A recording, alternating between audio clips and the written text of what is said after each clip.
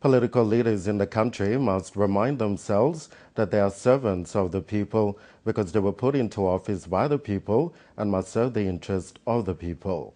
This was the stern message echoed by Deputy Prime Minister and East New Britain Regional Member Leo Dion during the annual visit to Caravat Correctional Service Facility in East New Britain Province, organized by businesswoman Sandra Lau.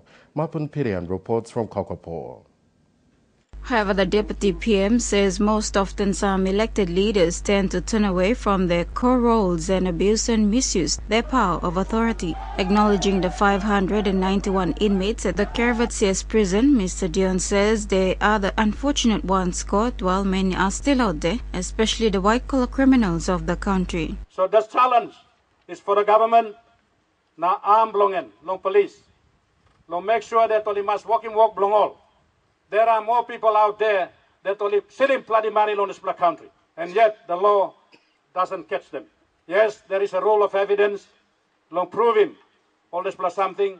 The system is there, but the challenge is for the police also in our province to make sure they perform their duties without fear and favor. Jail Commander Chief Superintendent Simon Sobaim says, including himself, the CS manpower stands at 84, while the gaol can only cater for 300 inmates. As of Saturday the 26th, Caravat Jail had a population of 591 inmates, both remandees and convicts, with 7 females, and as a regional gaol, it caters for inmates from the rest of the NJ region, including Bougainville.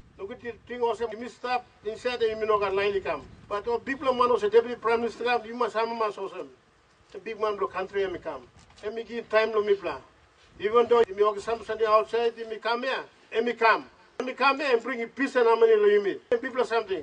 Long you me long banis. Now I'm looks at one of the conditions me come here. Long staff now or carabos or some dormitories here.